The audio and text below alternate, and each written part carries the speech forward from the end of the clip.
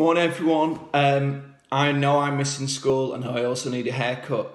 Imagine some of you are missing school and some of you might even need a haircut. So I thought I'd come on here and read you a story. So the book I've chosen is Dahl's Revolting Rhymes, and it takes lots of traditional tales and puts them into funny rhymes. So I'm going to read Little Red Riding Hood to you today.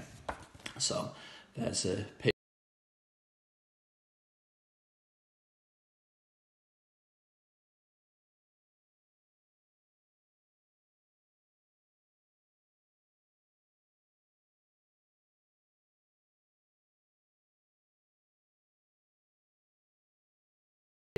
Poor Grandmama was terrified.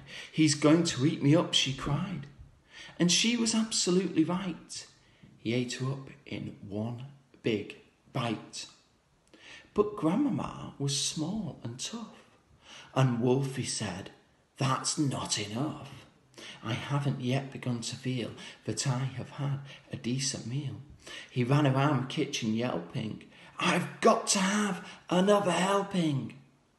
Then added with a frightful leer, "I'm therefore going to wait right here till little Miss Red Riding Hood comes in from walking in the wood." He quickly put on Grandma's clothes. Of course, he hadn't eaten those. And there he is, wearing Grandmama's clothes. He dressed himself in coat and hat. He put on shoes, and after that, he even brushed and curled his hair, then sat himself in Grandma's chair. In came a little girl in red. She stopped, she stared, and then she said, there's a picture of Little Red Riding Hood. "What great big ears you have, Grandma." "All the better to hear you with," the wolf replied. "What great big eyes you have, Grandma," said Little Red Riding Hood.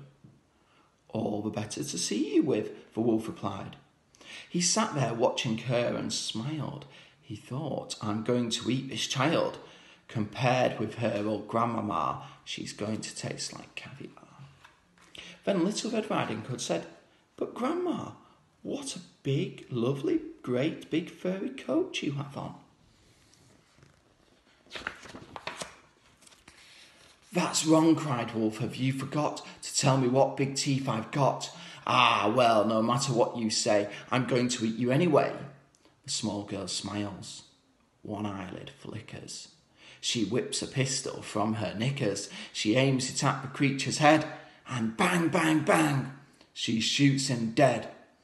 A few weeks later, in the wood, I came across Miss Riding Hood. But what a change! No cloak of red, no silly hood upon her head. She said, "Hello, and please do note my lovely furry wolfskin coat." And there she is at the end, wearing a wolfskin coat. So this book, I think it's brilliant for all children, but particularly, I would say year 3, 4, 5 and 6. It's got some great rhymes in there. I think a lot of them are available on the internet, so I might try and post a link to that as well. But I hope you're all right. Stay safe and take care. Bye.